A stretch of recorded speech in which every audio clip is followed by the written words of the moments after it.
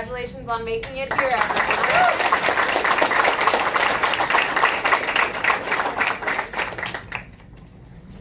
All right. Good afternoon, everyone. My name is Daniel Garepis-Holland, and I'm the first speaker for Palo Alto GS, Garepis-Holland, and Shetty. We're going to be debating on the affirmative today, and thank you guys all for coming out and watching our finals round. Hopefully it'll be entertaining. All right, let's see. Thank you, speech. Maybe we should have done it after the round. But. All right, let's see. So a couple quick thank yous, of course. Thank you to my parents for encouraging my interest in debate and allowing me to travel and come to these tournaments and judge and support all my endeavors, paying to fly south to Kentucky, down here to San Diego, everything like that. I want to say thank you to my partner, Shetty. We just started being partners this year, and we've done so much together, qualified to TOC, come here to states and gotten all the way to finals. I've appreciated your help so much. He's always stuck with me, even when I'm annoying. And we've learned so much and grown so much as debaters. And I wish you great luck in college in Boston. In terms of debate friends, I want to say thank you to all of the debaters here who've been so nice and made this tournament so fun and entertaining. Science, Sienna and Daniel, our lovely opponents, Doherty Valley, although I think they've gone home, and everyone else I've hung out with and talked to at this tournament. I want to say thank you to a couple of other debate friends who are not here at this tournament right now. Some of the teams I'm very close with, in Overlake CL, Fiona Lee, American RK, Arthi, Anshul, Notre Dame BC, who have been amazing at this tournament, and it's unfortunate that they can't be here with us in finals, although we love you guys too. And thank you to everyone who supported me along this journey. Thank you to our coaches at Palo Alto, Kyle Haidala, Arjun Maheshwari, and Claire Beamer, as well as all the other coaches who've supported us along the way. That should be all. Hopefully I didn't forget anyone. All right.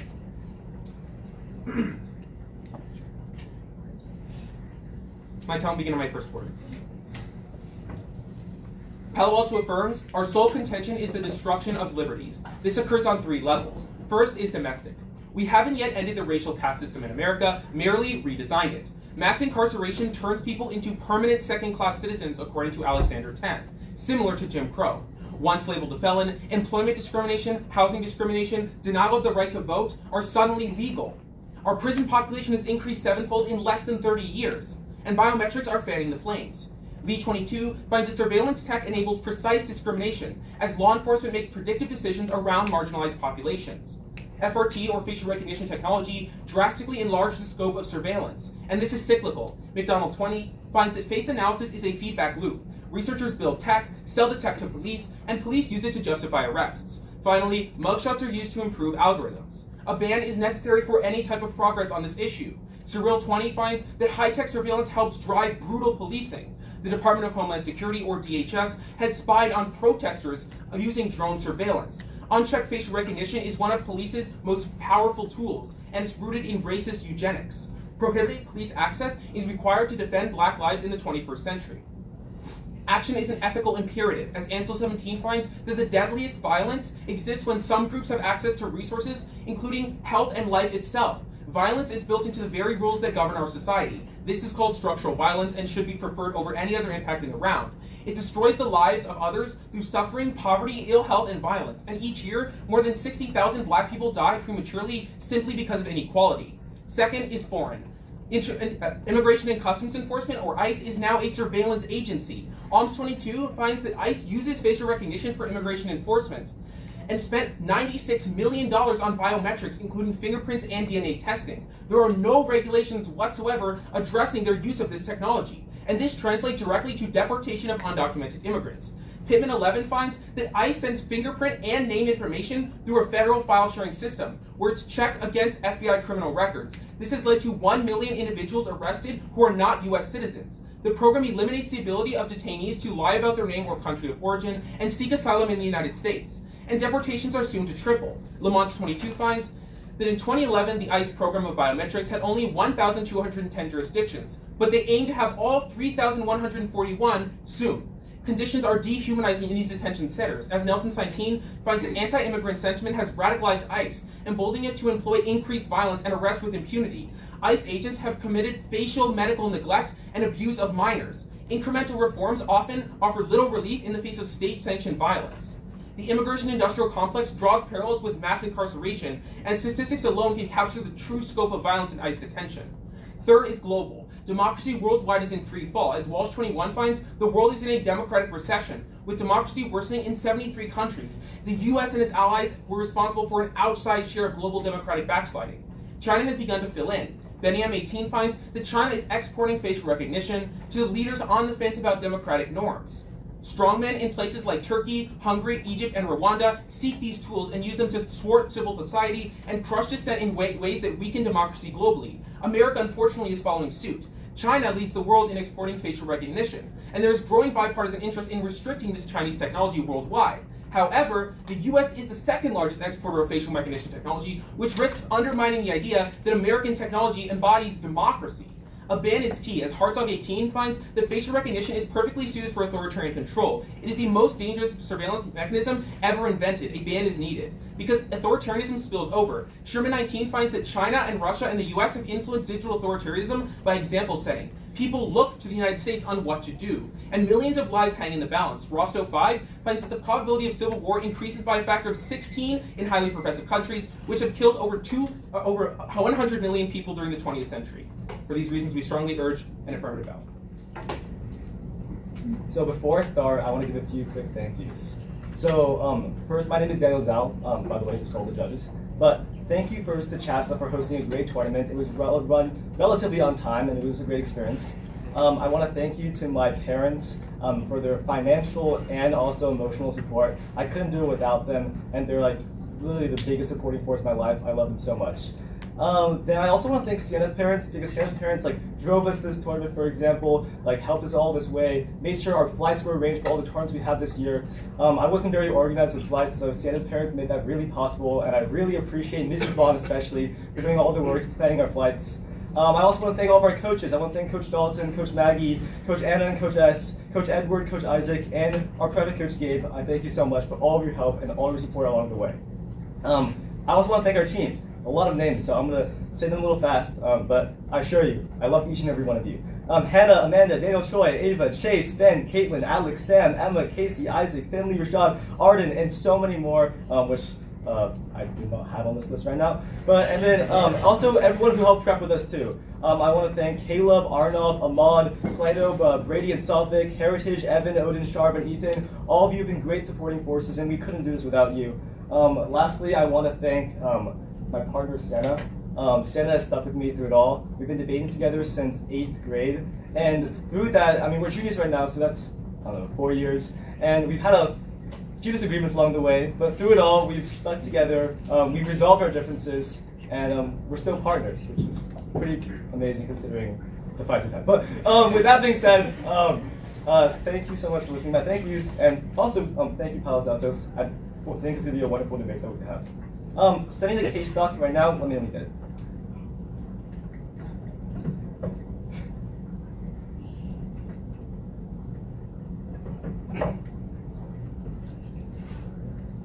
You can start. Once you send it, you can start. Yeah, sure. Anyone not ready to judge this? Perfect. And with that being said, time will begin now. Sienna and I negate the resolution, and contention 1 is innovation. Biometrics for the future, and according to a report by Verif in 2023, from finance, national security, even artificial intelligence, biometrics are becoming integrated into every part of modern technology. Indeed, Cancer 22 finds that although 10 years ago biometrics seemed like science fiction, now people everywhere are unlocking their phones with their faces, and the appetite to continue biometrics is significant, with 86% consumer approval. With increased demand comes better technology, as FRN22 writes that biometrics are rapidly advancing, producing groundbreaking accuracy to eliminate previous racial biases and other ethical concerns. Specifically, biometrics are changing the game in 2 arenas. The first is healthcare. In cancer research, Russo explains a novel, rapid, non-invasive biometric screening methodology to detect molecular signatures of breast cancer from a single swipe of a fingerprint. The pain-free nature of this test will likely increase screening and survival rates, with Swire in 23 quantifying a 97.8% accuracy rate. Moreover, to fight the next pandemic, Stewart 23 finds that biometrics in tandem with artificial intelligence will be used for early detection, patient screening, and public safety monitoring using advanced biometric sensors capable of detecting high temperatures and other symptoms. The second arena of innovation is counterterrorism. Krebs-22 finds that Biden's putting more effort into drone strikes, but the accuracy of drone strikes has been devastating consequences in the Middle East. Day 15 quantifies that nearly 90% of people killed in airstrikes meant for terrorist leaders were not the intended targets. And Bergen 18 confirms that only 1 out of every 7 US drone attacks killed a militant leader. The solution is biometrics. As Rollenberg 21 explains, they can be used to make clear distinctions between civilians and combatants. And Jeffrey 23 finds that Air Force facial recognition in drones is 99% accurate. Domestically, Red Cross 22 writes that biometrics have been used to capture 1,700 threats to US security, and Gorman 11 finds that biometrics could have stopped 9/11 if implemented earlier. Because terrorism destroys national economy, stability, and safety, authors Johnson, Berlin, Larson, and Hanna all agree that terrorism threatens the lives of millions. Fortunately, an innovative world where biometrics have been used has resulted in GTI 23 quantifying a reduction of terrorism since 38% since 2015. Contention 2 is conceding the race. Although there are valid concerns with biometrics, the answer is not to ban them in their entirety. Instead, Crawford 19 finds slow state-level and municipal regulations around biometrics are resolving ethicality issues and effectively working as a testing ground for national policy. Already, Crawford continues, dozens of states have passed policies surrounding facial recognition to address the harms, including privacy concerns. Even better, Lotus 22 finds that tech companies are equally cooperating with regulations and actively improving technology to align with the public interest. However, Roberts 22 laments an outright ban will kill this progress while halting innovation.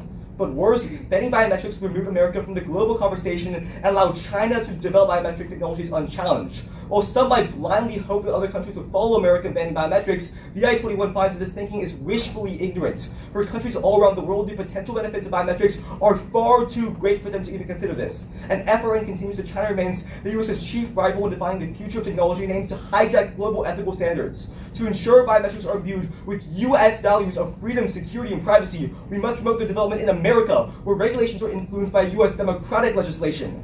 However, if America was to ban biometrics, it would be a bow to China, preventing us from creating global norms. And even worse, due to biometrics' extraordinary innovative value, America's competitiveness as a global innovator will quickly wither if the US bans, a situation that will stifle economic growth and allow China to be superpower number 1. It is thus not a question of if but when biometric technologies will become ubiquitous with our current modes of computing. What remains to be decided is whether that innovation will happen in the US or on the other side of the world where individual rights are not afforded the same level of respect. Definitely 22 laments that China has begun exporting the deals all around the world using biometrics to pioneer a system that allows dictators to watch citizens constantly and punish them instantly. J19 confirms if the United States is to stop Beijing from rewriting the international world order, we must win the innovation race. Thus, the gate. All right, hold on, let me do this. All right, yeah. I'll start time right now. Go ahead. All right, let's see. So on healthcare, does having a high temperature mean you have COVID?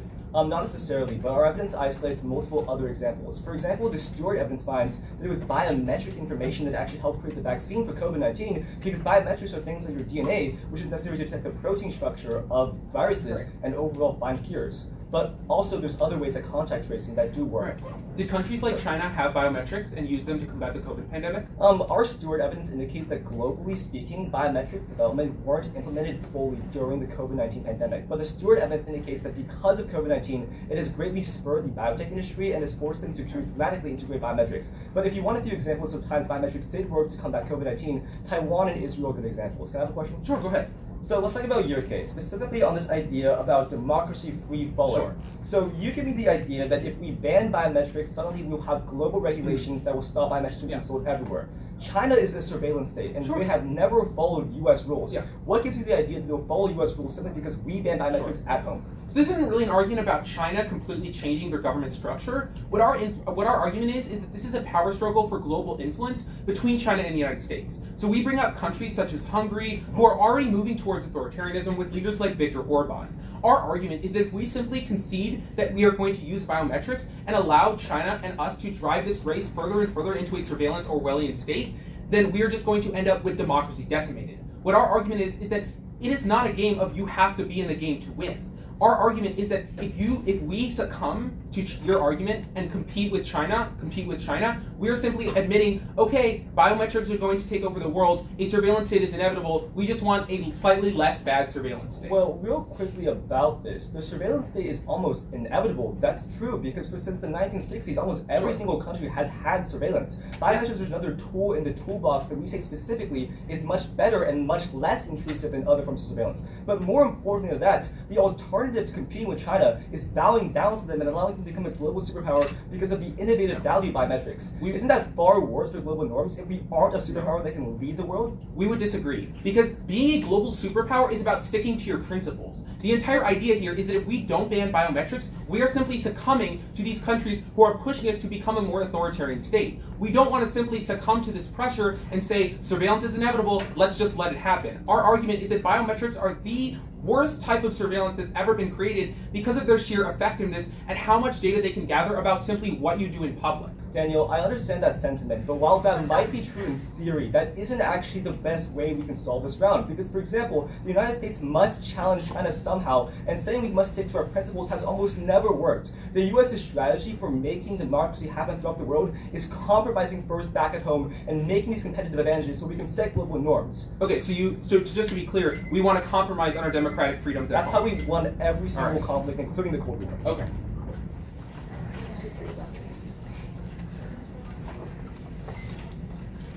Okay.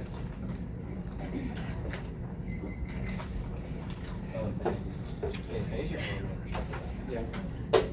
Okay.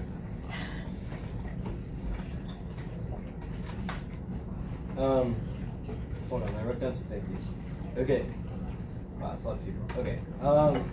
First, like Daniel said, thank you to CHASA for putting on such a great tournament. It's a really great opportunity that we get to come here and debate against a lot of our friends and the best people in California.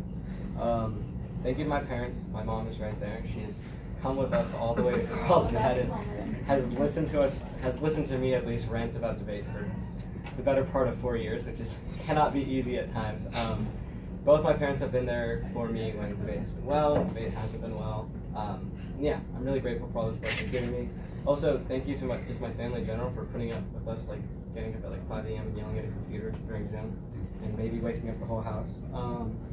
Thank you to our coaches, Kyle, Arjun, and Claire. They've all been great and supportive. Thank you to Karthi and Ethan, who are other Palo debaters who have been watching our round and who also had some great success of their own. Thank you to all of the teams that we've met on the circuit. I'm really sorry if I miss any. I think I got them all, but we'll see. MSJVP, WD, KK, Leland, Saratoga, JG, Science. We just made friends with them. They're all great people. We've hit all of them in this tournament, which is interesting. Notre Dame, BC, Doherty Valley, who we became friends with here, MIDI, AD, and then friends from camp, Ruth Dye and Zach Watkins. You guys are great people, and I'm really grateful I met you. And then the rest of Palo Alto, Christy, Lucy, Sarah, Sophia, everybody else in varsity and JV. You guys are all great and inspiration. And it's been great doing with you guys.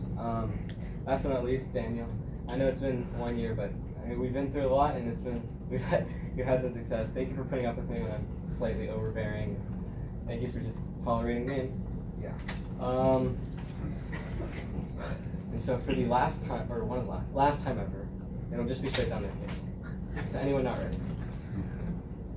Okay. On the first thing, they tell you that biometrics are continuously being integrated in our society. Yes, they're being integrated, but we're going to go for the argument that the time is now to do a shift. If you wait any longer and you wait too far in the year, it'll be far too integrated for us to actually make a shift. Right now is key. On their specific arguments, on the cancer and pandemics argument, there's a bunch of problems. One, the problem with preventative care was not technology, it's the fact that people rarely go seek preventative care in the first place. For instance, in places like rural hospitals and rural areas, people don't either have the A, funds to get there, B, means to get there, or C, the desire to go seek out preventative care in the first place. That's a prerequisite to any of their arguments, because you could have the best technology in the world, but if people don't go to get the technology, you can't actually solve anything. Secondly, their study is terrible. It's literally of 15 people in the United States. It has nothing to do with the United States, or in the UK, not the United States. It has nothing to do with the United States, and it's not a large enough sample size to actually indicate any proper progress. Third, on the pandemics argument, it's silly for a number of reasons. A, we've had biometrics for a number of years. We should not have seen COVID scale to the level that it was. B, countries like China that did implement biometrics had far worse COVID policies. C, the thing about temperatures is silly because it's not a biometric in the first place. A biometric is a unique physical identifier, and a temperature is not. Let's go to their next argument about counterterror. A bunch of problems. One, the problem with they tell you that the problem with drones and that they tell you that biometrics help drones become better. The opposite is true. When you have biometrics and you have these so-called targeted drones, the opposite happens where you enable policymakers to justify more drone strikes because they're so-called accurate and there's no collateral damage. We would argue that in the world we're living in and where there's more and more pushback on people using drones in the United States, being in the Middle East, for example, they're withdrawing right now, there's going to be a natural decline, but if you give them things like biometrics, it allows them to continue and re-engage in the region under the guise of doing good with these precise drone strikes. Secondly, we would argue that surveillance fears actually our evidence indicates that surveillance fears are the breeding ground for terrorism. There's a couple really crucial implications here. A, we would argue that because the government is going to be overtly surveilling their citizens, it polarizes terrorist groups even further because they believe they're being furtherly oppressed by the government, which leads them to lash out far more. B, it leads to more people joining terrorist groups because there's a higher anti-government sentiment because the government is intruding into their lives. And C, and most importantly, it short circuits any offense they can win here because if there's higher domestic terrorism in the United States, it forces the United States to focus their efforts in the United States as opposed to globally and other terrorists on a global scale, which decreases our efforts overall. Third, our Loman 22 evidence that indicates that biometric data in the past to fight counterterrorism has been failures. That's because 4.8 million biometric records were stolen by the Taliban when they took over Afghanistan. That's terrible because the world they're advocating for, where we use biometrics in the Middle East, is terrible because if terrorists or anybody gains control of these biometrics, it's terrible insofar as the empiric with the Taliban happened. When it happened, the Taliban used that data in order to go after U.S. and U.S. adjacent forces. Fourth, we would argue that because of a data overload, it's not actually possible to do a lot of surveillance. It's not actually possible to do super targeted drone strikes. Let's go to the next argument on this race. There's a bunch of problems. One, this idea that we can somehow set the norms with U.S. ideals is fundamentally impossible. It's because the very fact that we're using biometric surveillance, it stands antithetical to what the United States stands for. If the United States is going to promote freedoms and civil liberties, then why would we be doing the exact thing that's going to decimate civil liberties? That's absolutely silly. Secondly, we would argue that regulation is terrible. For example, it's inconsistent from state to state, which is leading to a lot of problems. For instance, there's small businesses that have to navigate legal troubles because the regulation in one state is different from another. That's terrible because our evidence indicates that there's been thousands and thousands of lawsuits that are crushing small businesses. Insofar as 60% of small businesses have to go bankrupt because of a lawsuit, and small businesses account for 50% of innovation, that's terrible because in their world with biometrics and these regulations that they're advocating for, there's very big inconsistencies, which leads to more lawsuits, which means that more small businesses being closed, which means there's less innovation on net. Lastly, conceding to China in the tech race is the exact opposite of what they're talking about. It just creates a race to the bottom where each country gets more and more oppressive in order to out-oppress the other. Can I get the evidence about small business? Yeah, sure. Okay. Alright, I'll start with thank yous really quickly. First, thanking CASA. Thanks for the tournament. It was great. Super fun. Next, my parents. My mom has specifically helped me with so much of debate tournaments. She knows all the teams on the circuit and theory and case because I talk about it so much and she always listens, so I really appreciate her for that. Also, Daniel's parents for hosting me every single weekend during COVID, which was about a year and a half of me being in his house, literally every weekend. I heart the zows. In terms of our coaches, Coach Dalton for bringing us to every single tournament, managing flights, our entire team. I adore her so much. Maggie, who's one of my friends, but a coach, she's provided so much emotional support for us and taking us to TOC and all types of tournaments. Anna and Coach S for being great PF helpers. Isaac Gutierrez, who taught Daniel and I how to do PF in the first place. He's one of the most influential people in my life. And Gabe Gruden for always being there for every step of the way, calling us during tournaments, and yeah, being a great role model. In terms of other people, my best friends Talia and Karina have also been great support. And then in terms of people on the team, the Flintridge team, there's Hannah, Amanda, Daniel, Ava, Chase, Ben, Caitlin, Alex, Sam, Emma, Casey, Isaac, Finley, Rashad, and Arden. Every week, seeing those people for 7 hours is the highlight of my time.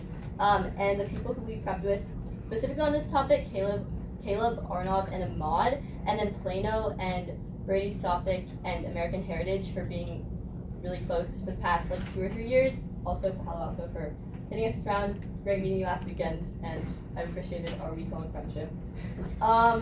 Yeah, I don't know. I love everyone I've been on the circuit. Sorry if I didn't mention any of them, but finally Daniel Zhao, who I love like a brother. People say that we fight like a married couple, but he's probably the person in the world who knows me the most. So I will always value our friendship and partnership. Okay.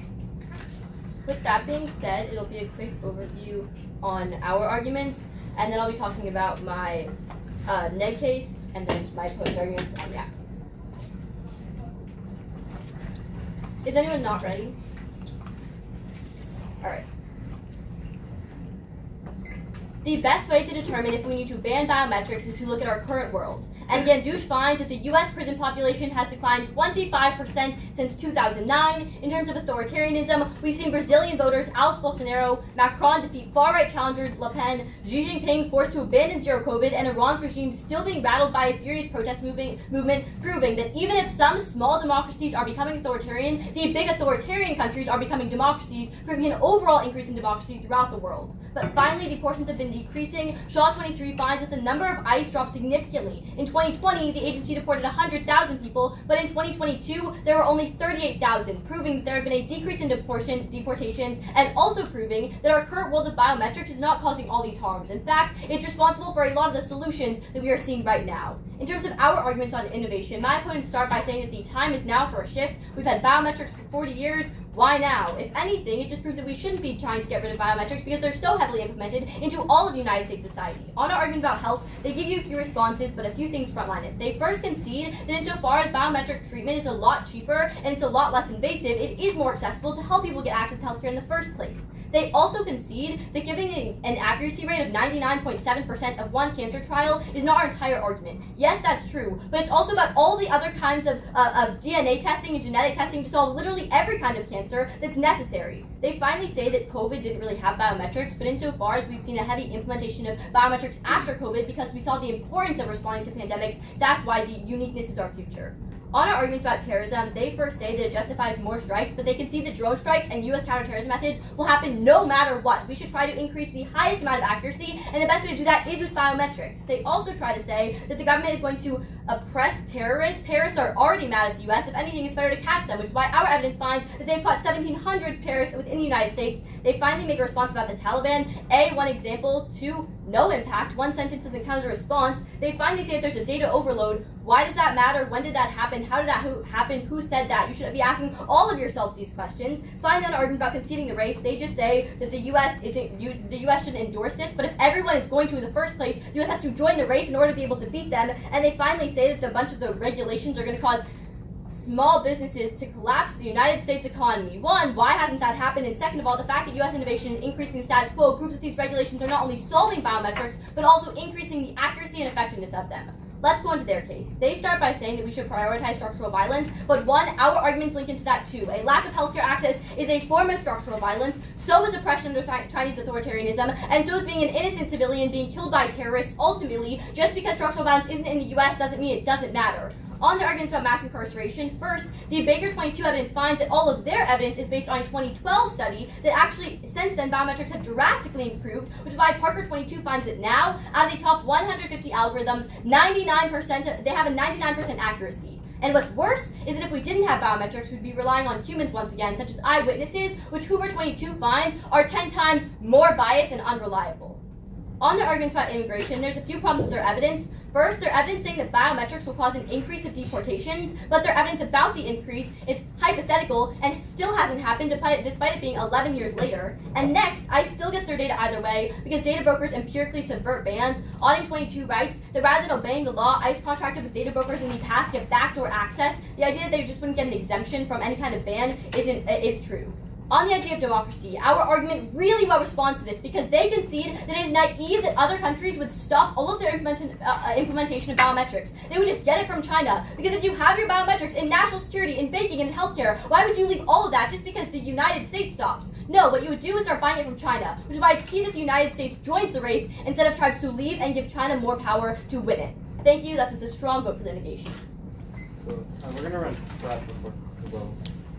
We have 1 minute and 43 seconds, I believe. All right, 3, 2, 1.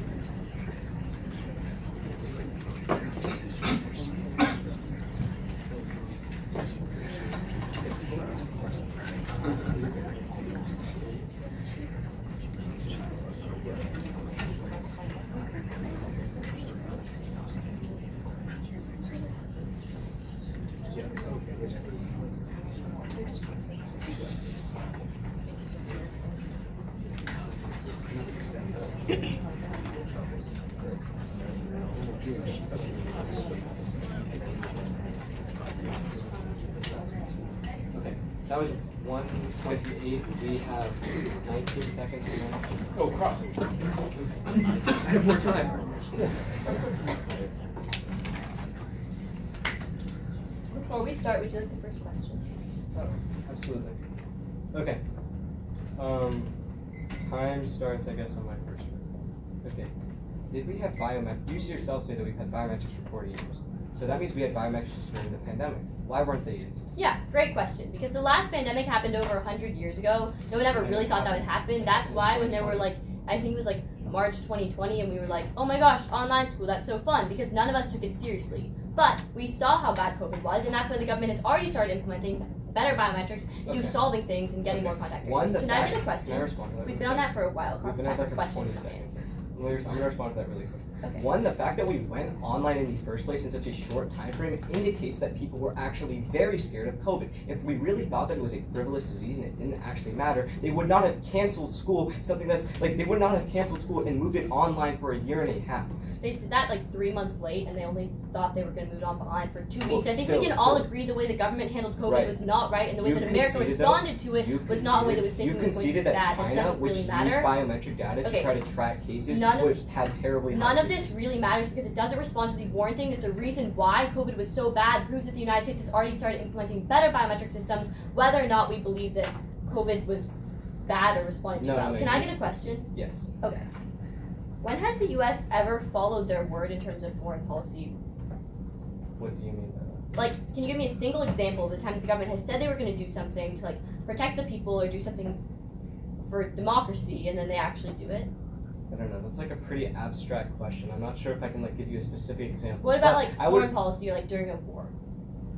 I don't know. I can't give you a single example, but that doesn't really matter. What we're telling you on your second contention is that yes, that biometric surveillance is being used to oppress citizens. And then what you say, what Daniel told you in first cross, is where you're going to concede some of what our democratic values are in order to fight with China. It becomes like a race of oppression where each country just starts to out-oppress the other, which you're significantly oversimplifying the scenario. We can't just say, oh, we're a democracy, we're only going to do good things, and even if we as debaters want that to happen, that's not going to happen. Well, what is going to happen the same way with that we saw during the Cold War, which is what Daniel gives you examples of. In our fight to fight communism, the way the United States did it was oppressing anyone who was subversive in a way that we all became like so similar, everyone having like the same houses, proving that a lot of times what we're trying to fight, we become, and that's the only way to beat the other.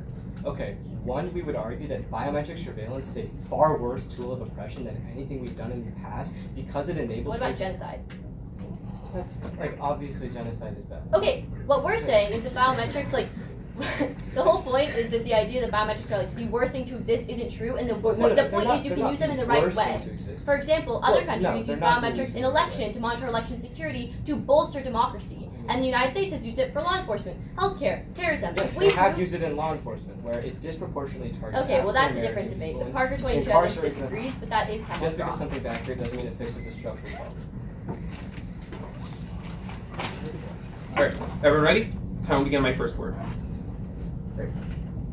Starting on the overview, we would argue now is the time to combat biometrics because they are simply being integrated in every sector of the economy, which they hadn't done in the past. In addition, on the structural violence framework, we have more specific arguments to structural violence as opposed to vague Lincolns. Our arguments disproportionately affect people in the United States who are subverted to a second-class citizenship, and let's go into that. On to our first argument about mass incarceration. They simply talk about the prison population declining. We'd argue this is simply because of COVID-19, where people could not be in prisons. We'd argue that the prison population is increasing now specifically because of biometrics. In addition, they say that biometrics are accurate. This simply doesn't matter. Our argument is that the police are a racist system in the United States, and biometrics allows them to massively expand their influence into greater sectors. This means that people are going to be arrested for small crimes like jaywalking, possession of marijuana, etc., which is going to put them in the system and lead them to a cycle in the system. The reason police can't do this as effectively now is because they don't have as much police officers. But with biometric technology, they don't need police officers whatsoever. They only need a mugshot. They say that relying on eyewitnesses is worse. In the alternative, we wouldn't rely on eyewitnesses. We'd simply rely on things like CCTV, which are human monitored and therefore require police to check them, but aren't as invasive as biometric technology. Remember that structural violence leads to death, and 60,000 people die every year due to structural inequality, which we are combating. On to our second contention about immigration and customs enforcement. They say deportations are decreasing right now. Remember, this is just because of Biden's new rules. However, the second Biden loses and a Republican comes into office, they're going to abuse these biometrics because ICE is simply expanding their reach 3 times in the next couple of years, which means deportations are increasing massively in this, it will increase massively in the status quo. This is extremely important. They say that ICE is simply going to subvert the ban. We need to do as much as we can in order to ban ICE and allow the justice system to take advantage of this and regulate ICE's use of biometric technology. There are currently 0 regulations. Remember that this is going to lead to people being abused in the prison system of ICE deportation and is going to lead to collapse of many families who are going to be separated. On to our third contention about democracy. They see that the regimes are declining right now. They cherry pick random examples, whereas we give you Hungary, Egypt, and Rwanda as all examples of democracies that are backsliding, and we give you the overall empiric that the amount of democracies becoming authoritarian is greater than the reverse. This is because of biometric technology, and the United States is exporting this, is the second largest exporter of biometric technology to these oppressive regimes. We need to stop that. Remember that countries want credibility, and they want foreign aid from the United States as well as foreign assistance. They will change if we change. Remember, we are only enabling these authoritarian governments, and authoritarian governments have killed millions of people over the years, and we are a democratic nation. Onto innovation, onto healthcare. Remember that they consider the fact that people simply may not have the transportation or the desire to attend preventative healthcare. Biometric technology is simply making the healthcare more expensive and limiting the amount of people who have access to it. Remember, the temperature is not a biometric, so we can't use to solve pandemics. On counterterrorism, they completely missed the turn that terrorists are being breeded domestically by things like surveillance. Think about the Ruby Ridge shootout and domestic terrorism in the past. The reason people commit domestic terrorism is because they think the government is overreaching in things like surveillance. So surveillance is only going to make terrorism worse. And remember that the Taliban leaking biometrics led to 4.8 million people into China. We need to fight these regulations abroad. People are going to look to the U.S. on what to do, and we need to tell them that we need to not use surveillance. The race to the bottom. Okay, we'll take that. Let's start now.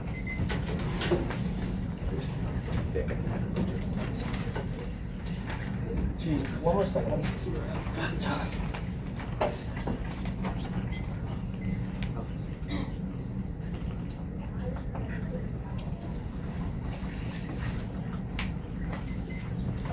8 more seconds. We're at 1:39. Order's going to be conceding the race argument, and then I'll signpost from there, but I'll stay on the next one for a follow.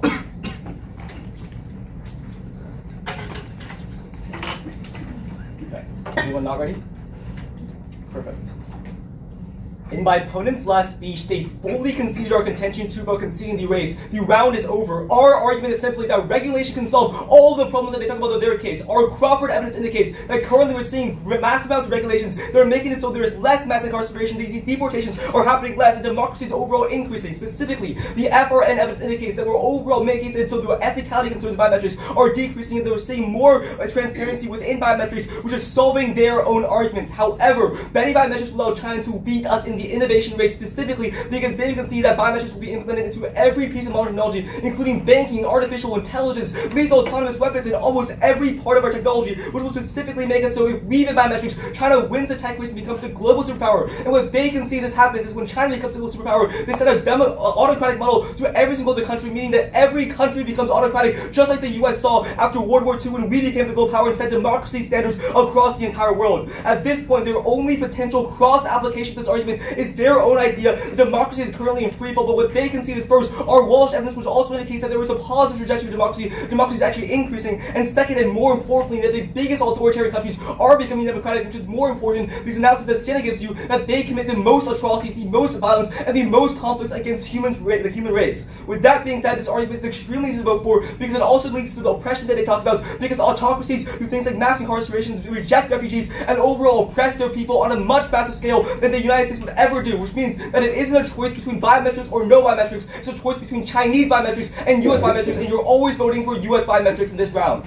With that being said, the second argument you can vote for us on is our argument about counterterrorism. The argument is also extremely clean that right now we're implementing biometrics into counterterrorism to make so drone strikes are much more accurate, saving hundreds of thousands of people, and overall reducing terrorism by 38%, which is a conceded empiric. We've also caught 1,700 terrorists. They give you two responses. The first response is that terrorism is being breeded but because of biometrics. But first of all, no quantification, where they can see that overall terrorism has decreased 38% because of biometrics, meaning that we outweigh. Their second response is this Afghanistan argument telling you that we got our information stolen, but there also isn't an impact to this argument. That was a one-off situation because we had a mispull out of Afghanistan, but the majority of the situation shows for all drone strikes is that we're rapidly reducing terrorism and seeing positive trajectories of change to the point where we save millions of lives because we reduce terrorism in the Middle East, which is the bigger link into their argument about structural violence, because they have conceded that these terrorists specifically oppress the people of these other countries and that these global lives do matter a lot too. With that being said, let's go to their case. on their mass incarceration impact, extend the eyewitnesses term that tells you that overall eyewitnesses are 10 times more biased. Their only response, they rely on CCTV instead, but they have conceded specifically our evidence finds that the worst type of incarcerations are misconvictions specifically, because you're going to jail for something you're not justly going to jail for, which is what our evidence finds that morally speaking, this is the most important argument. On the deportations argument, they have conceded our evidence finds that ICE will subvert the ban and just go to other data brokers that's not the government and do it illegally. They say we need to regulate ICE, but they concede that ICE doesn't listen to regulations, which it doesn't matter. And finally, democracy, they have conceded that overall the black people is from China instead of the United States, which means that there will always be authoritarianism. The contention to is conceded, it is round over. Right. Can I have a quick question in Grant? Sure. Right. Can we just agree that these our democracy contention and your China contention are the same? Because you functionally concede our democracy contention, and I we both cross apply the democracy responses on both sides. First and foremost, our authoritarianism argument serves as a prerequisite to your argument. These are two things.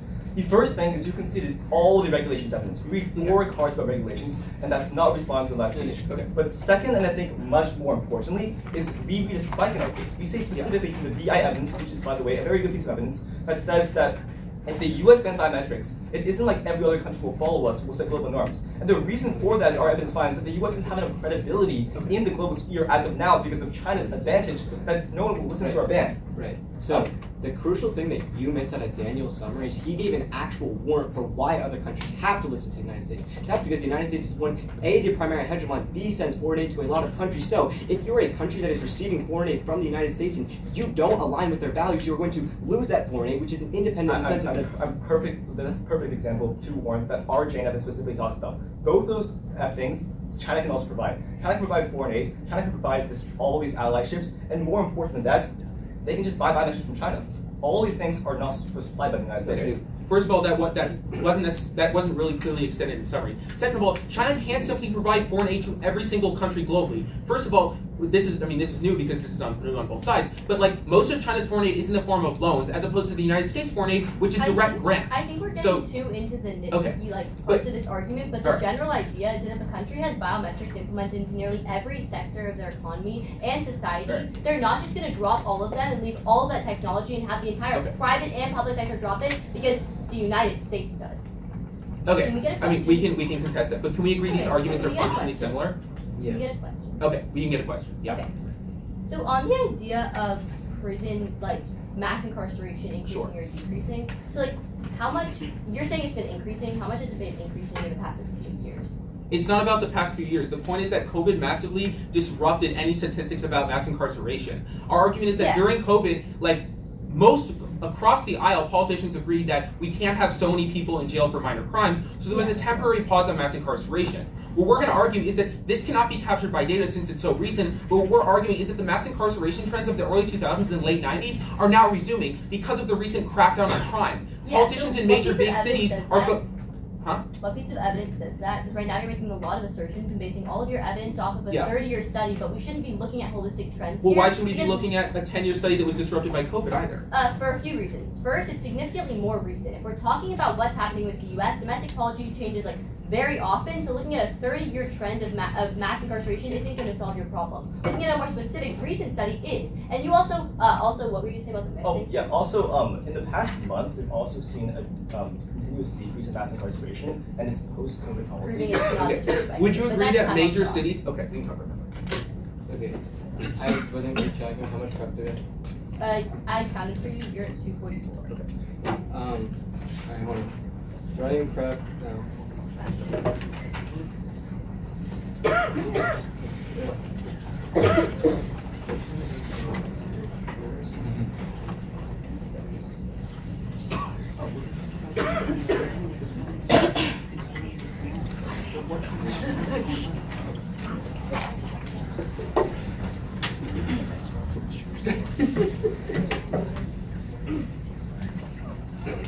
Okay. It's going to be our first argument about mass incarceration, our last argument about,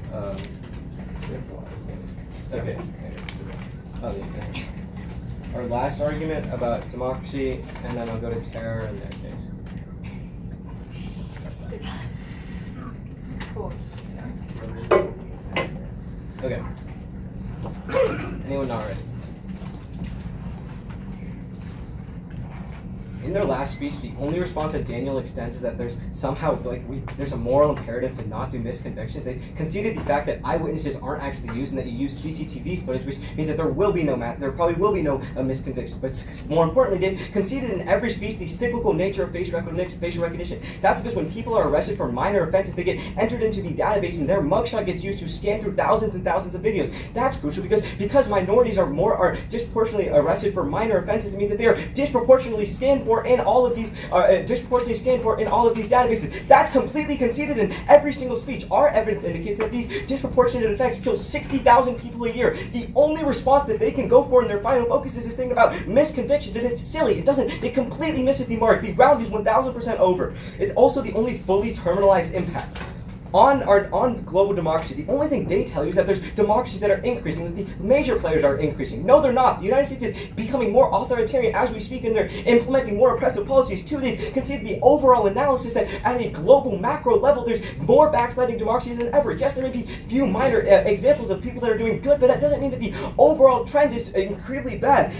Remember that the United States is used as a baseline for how other countries should act in the world because of things like foreign aid. I'll address their response in a second, but when the United States starts enacting oppressive policies, it's terrible because it greenlights other authoritarian states to do this. This means that there's going to be an increase in oppressive states which kill hundreds of millions of people. They just tell you that China can fill in for foreign aid, but no, they can't, because countries don't want China's foreign aid because there's debt-trap diplomacy and it comes with debt and strings attached. The United States foreign aid is far preferable. On terrorism, they've conceded a couple things. Both terms are just conceded. They've conceded the fact that biometrics breed terrorism. They just say there's no quantification, but they've conceded all of the implications that A, it further polarizes people, and B, it increases terror. On the race to the bottom, they've conceded out of rebuttal that regulations are inconsistent from state to state, which makes them wholly ineffective, that short-circuits any of their offenses.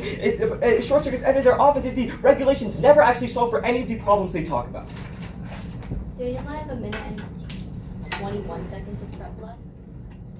The best argument in this round is our argument about China. Insofar as countries around the world are implementing biometrics into all of their data systems, in the United States, banning biometrics wouldn't do anything to make them stop their implementation. They're already too much. We can't turn back now. But what countries are going to do if the United States bans biometric technology is start getting this technology from China, which allows China to not only spread their bad biometrics that endorse things like concentration camps within China and a heavy surveillance state, but it also increases authoritarianism and endorses it for the entire world, which does a few things. First, my opponents concede that this links into all of their arguments and better. Because if we see more and more countries authoritarian around the world, then it means more oppression on a larger scale in every single country, not just the United States. That means more oppression of minorities, the way that they talk about in the United States, but everywhere else, which not only outweighs on scope, but proves that authoritarianism is the most important.